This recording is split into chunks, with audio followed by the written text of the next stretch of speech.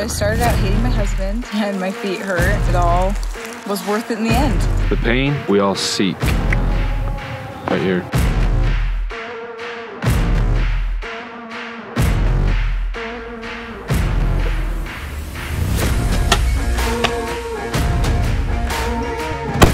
hammered him, guy. Did you show the buck? Eric, are we gonna get sponsored now? You missed a couple times. Like 4. I did it all on one rim rock stalker. Nice job, buddy. Thanks. 1, 2.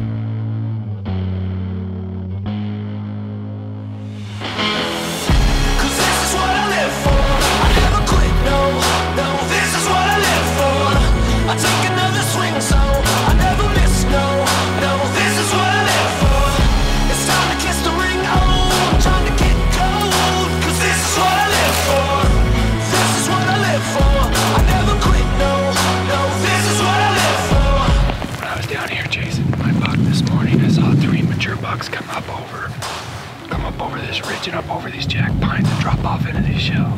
So Tyler and I are just gonna try something kind of crazy, but might just work. We're just gonna hunt towards each other and see if we can get onto the box. What else we gotta do at this point? Technically, I should be leaving today on my way out right now, but let's see if I can stay an extra day and kill. If we don't kill these, I'm gonna kill this buck in the morning. Maybe Tyler will kill this buck now and I'll kill my buck in the morning. Perfect scenario.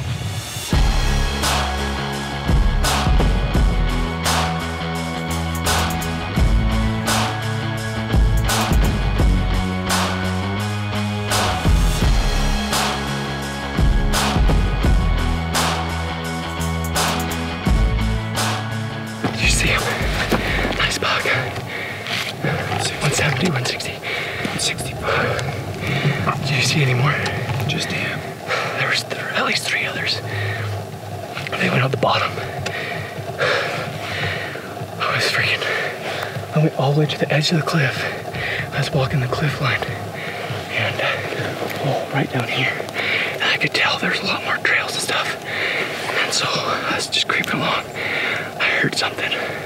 Heard a deer up. I think he was rubbing. He just rubbed. Yeah. Remember I said one went over the ridge with full pellet. He came out bloody. Yeah, I could hear him rubbing. So I started creeping in. And at this point I was like probably 20 yards above the edge of the cliff. And I'm creeping down to where I heard the noise. Look down and there's a 3-point. Like he's like wide, like a nice 3-point. And he's just staring down over the edge of the cliff. Heavy. No, it's pretty spindly. I get to where I can kind of see him. And he just starts like walking up the hill kind of towards me where my opening is going to be. And he stops. And he starts looking through the trees. Couldn't see me. And then he turns around and starts walking down. Coming down this way. And then I see another buck jump up and another buck jump up. And they're taking off. And those were like nice 4 points. Big bucks. And so they start coming. I'm like taking a couple steps, trying to get an angle where I can shoot. And just too thick. I was 30, 40 yards from him. And then I saw there's like a big open like chute.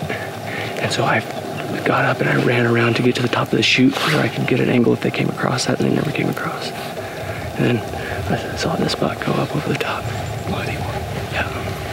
He came over in full velvet, out bloody. Yeah, every other buck in there was hardhorn. It's good effort, I guess.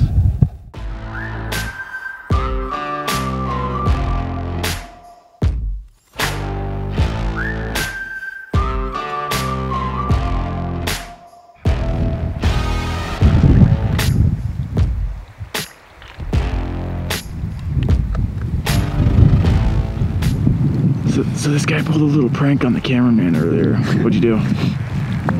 So me and Tyler were still hunting this draw where I saw these 3 mature bucks go up and over. And we were waiting there. hearing some stuff busting and kind of wait 5-10 minutes go by. Cameraman was sleeping on the job. He was just screwing. I was eating, bro. Come on. Screwing around. So I hurry and knocked in there. I was like, get ready. He was scrambling, trying to figure out how to turn us. Oh, wait. I'm getting ready to drop. I'm like, ready. He's looking. He's where? I'm like, just kidding, dude. You got me so good on that one. You even earned a trophy. You want to show him the trophy? What's that? A trophy? The trophy I gave you. What trophy did you give me? Oh, check your pack. Did you put something in my pack? It should be right next to the sleeping bag. A little lower. What? You suck, dude.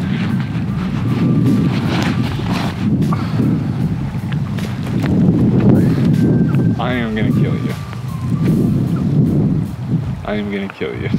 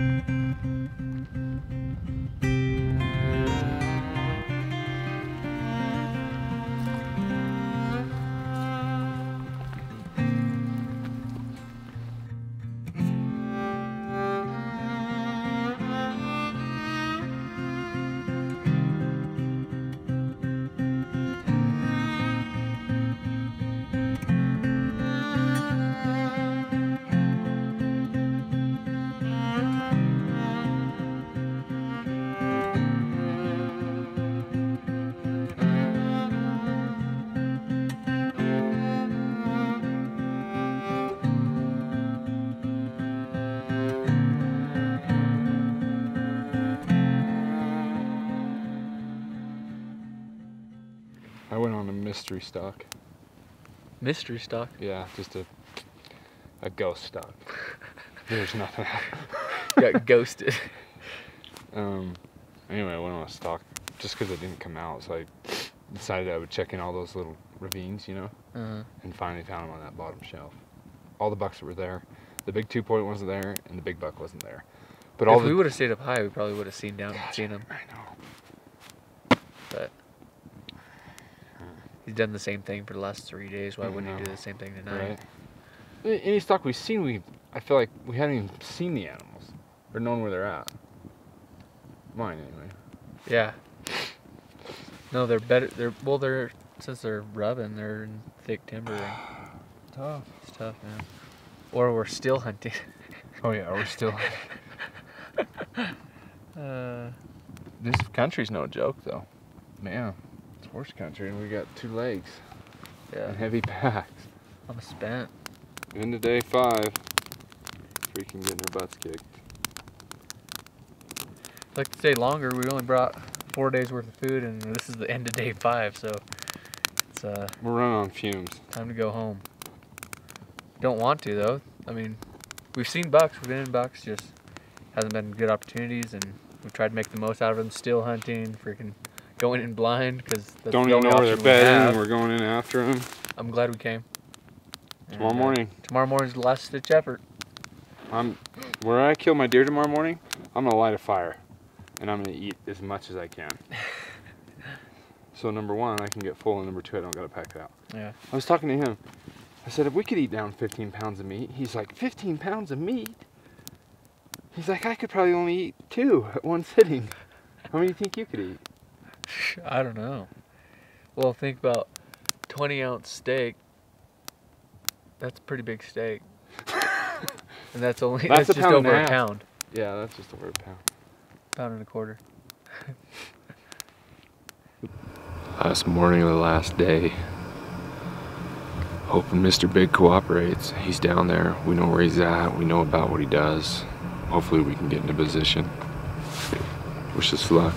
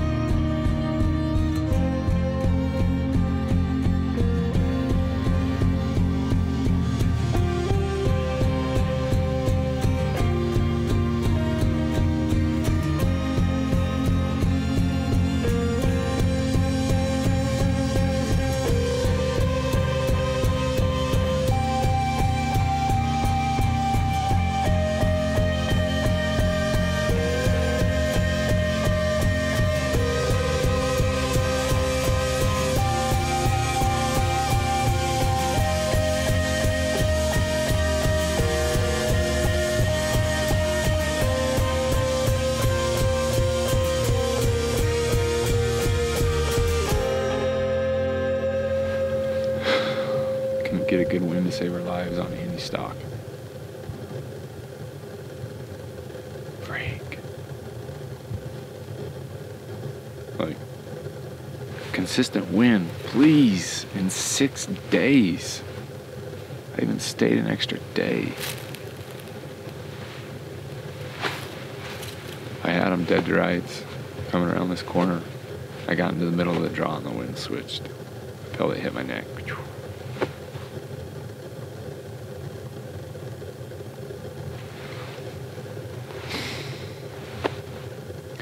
Now I gotta walk a mile on my bare feet on sharp rocks. We had them. They're in a good spot. Just couldn't get a good wind. Man. That's the way it goes. Bow hunting. But it could be in trouble with a rifle if I decide I still want this buck. This buck's in trouble. Big trouble.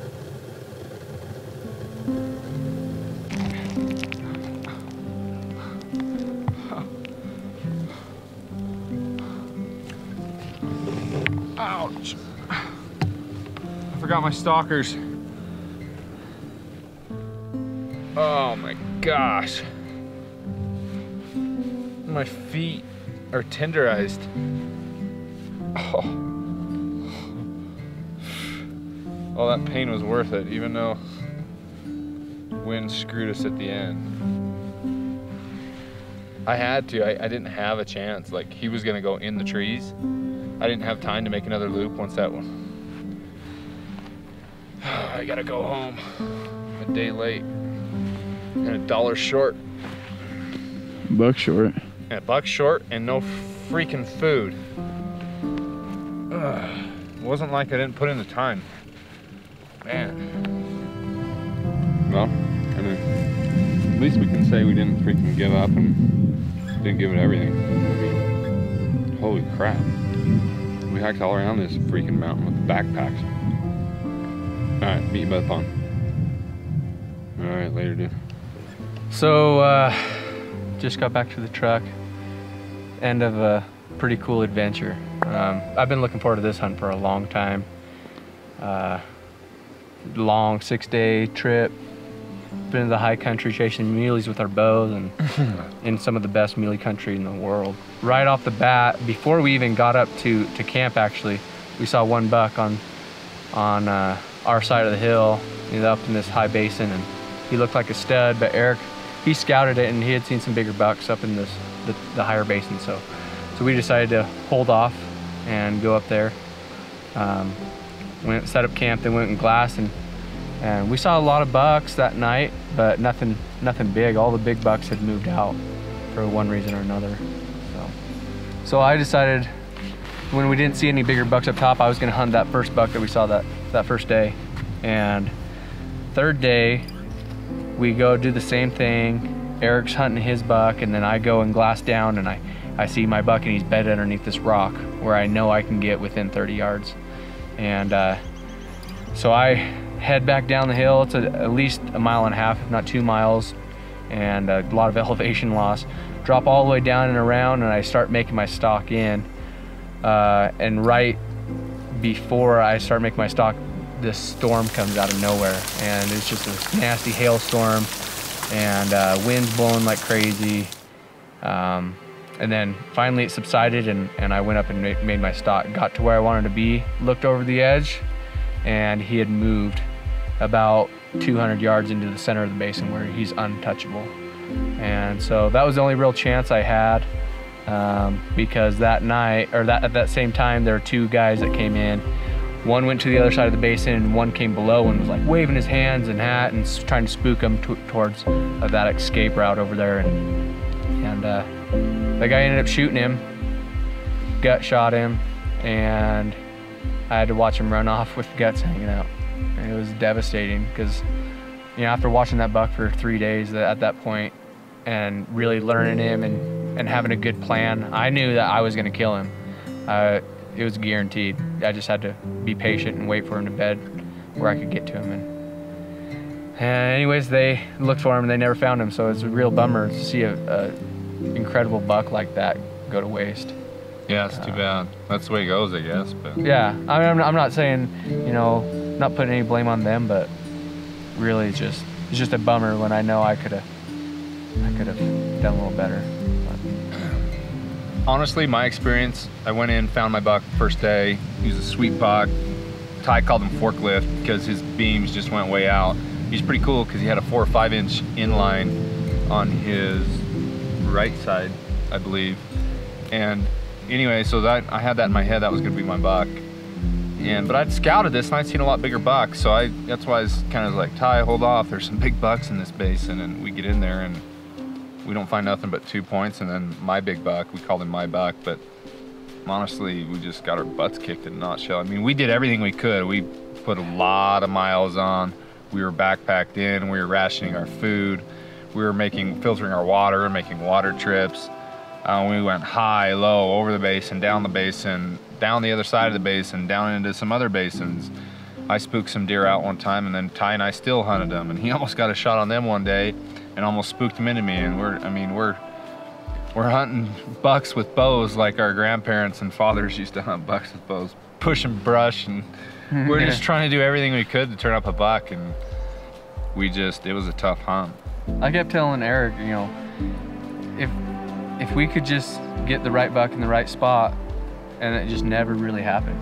I mean, it's pretty much impossible to put a stock on a buck when he goes into that thick timber, those thick pines, and you can't glass into them pines. No, you can't watch him bed. So it's tough. It was a tough hunt, and it's a little bit disappointing because I was expecting, you know, at least one good stock a day, and it just didn't pan out like that. But that's the way it goes. So, it was fun. It was fun. Learned a lot. Yep.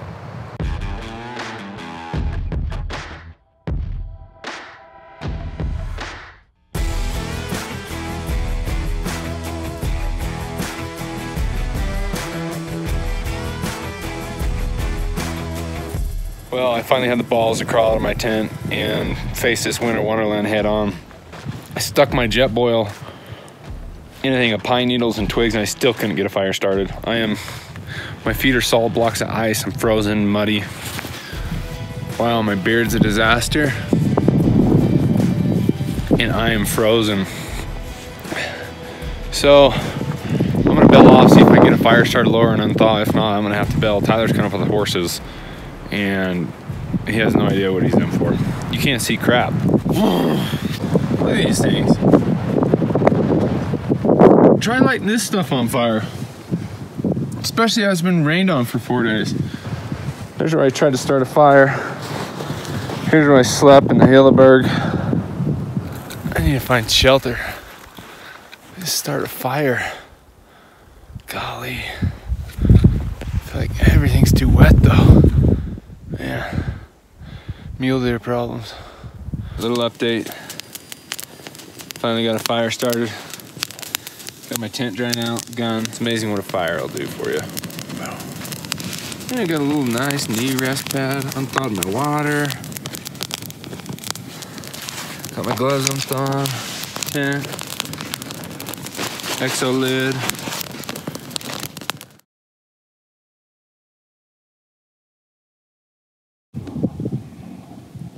Well, I almost sent it, but I didn't. I just don't think the buck was big enough to shoot all the way in here. Gosh, if Tyler would have been up here, I probably would have shot one of those 2 bucks, but just not quite big enough for a hellhole like this. And all this snow.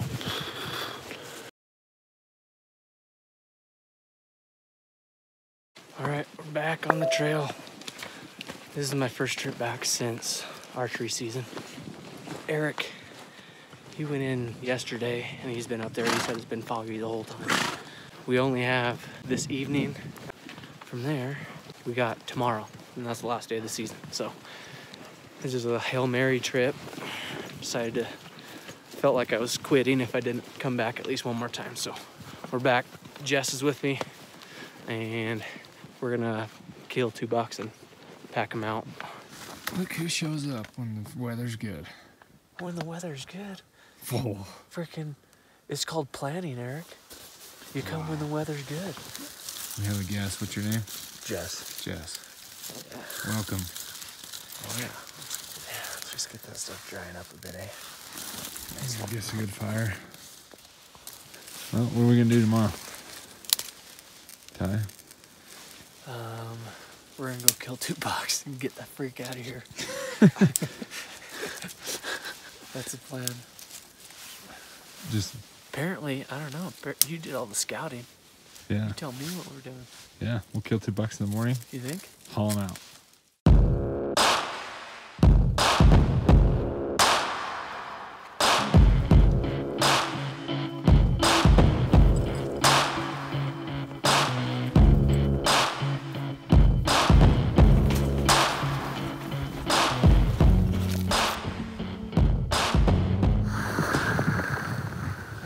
Tall, big back forks. Yeah. Pretty heavy. I'm shooting him. Okay. I made it down here. I'm sitting 400 yards from where I last saw him.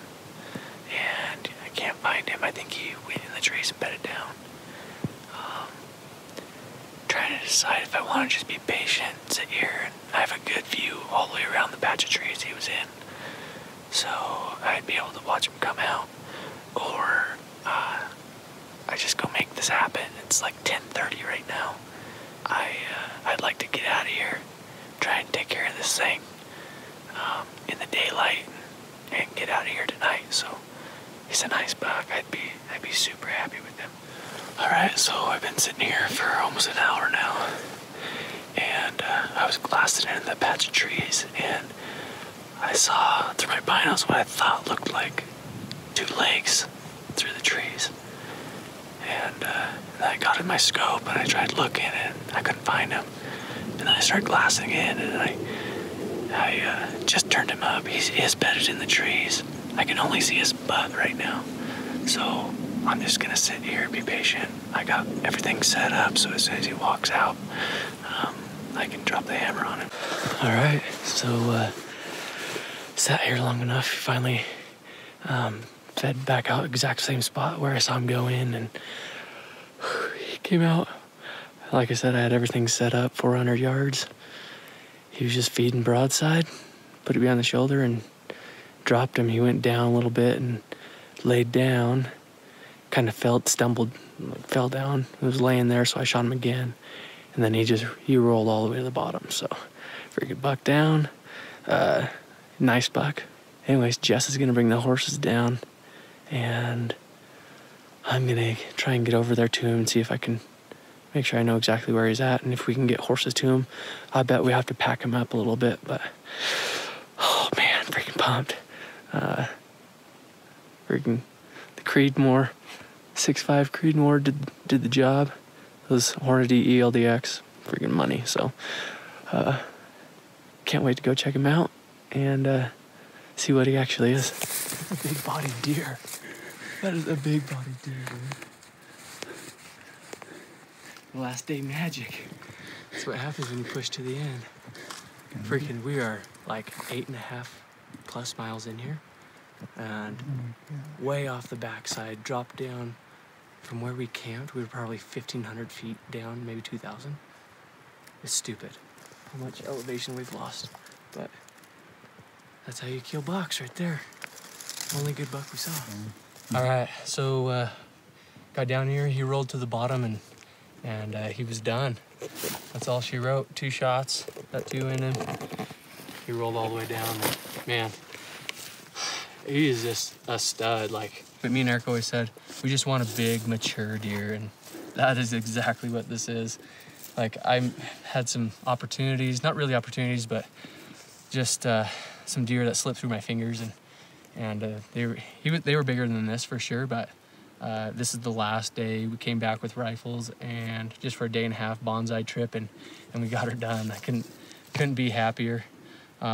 We started glassing this morning, and we spotted a few bucks over on this hillside, and then we were just kind of hunting this other hill, and Jess looks down there and he's like, dude, there's another buck down there.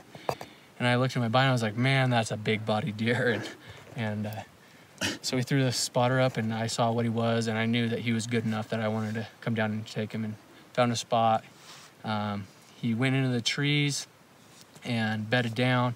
We found him bedded down in there, and I just waited him out until he fed out, and that's all she wrote. And wow, I mean, talk about a mature deer. Like the face is like white face, big heavy antlered. I mean, I think he's recessed a little bit. His main beams are really short.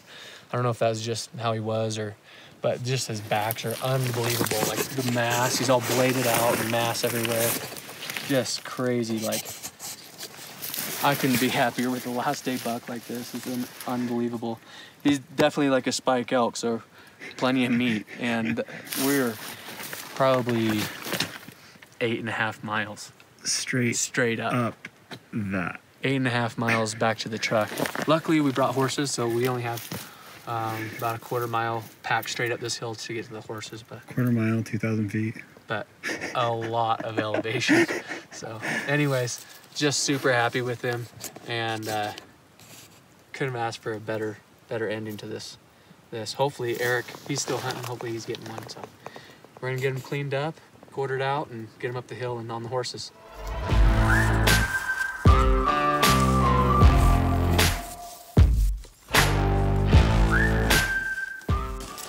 All right, so we got back to our best friends here.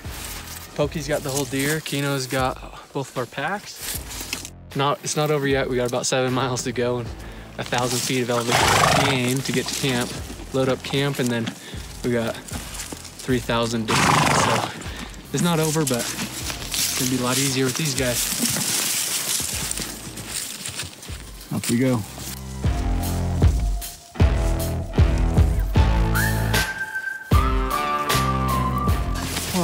So I text Eric, he's like, where are you at? You guys okay? And I was like, well, we just got loaded up on the horses. We're headed back to camp unless we have another deer to pack out. Where are you? He said, all he sent was, we got another one to pack out. But that's typical Eric. He's gonna say that regardless. So I told him, where are you? Don't freaking joke with me right now, because we want to get out of here. Let's go find out.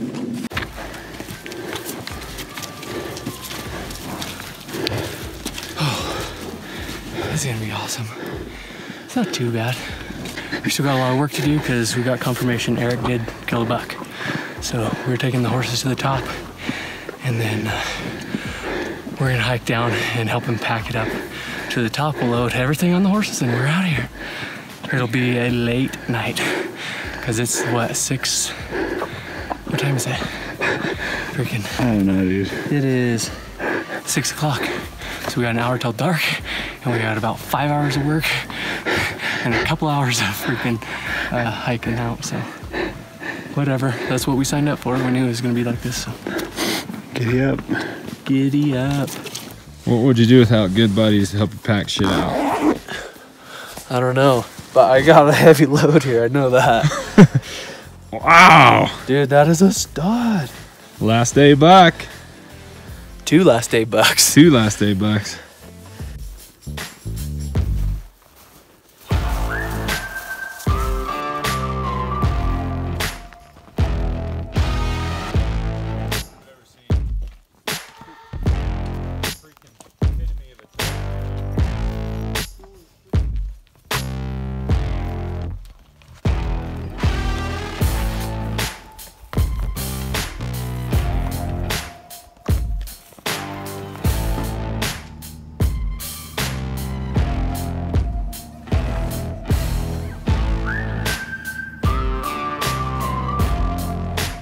Hey, what's up guys? Thanks for tuning in to part 2 of High Country of our Mule Country series. We got an awesome giveaway going on right now. We have one of the best rests in the industry, the Hamsky Trinity Pro. So super easy to enter. All you gotta do is like the video, subscribe to the channel, and leave a comment. If you wanna know your odds, just count how many comments there is. You should have a pretty good opportunity to win an awesome rest. Thanks for all your support. Again, subscribe, leave a comment. Thanks guys. Hope you guys enjoy the film. If you don't, blame Chase.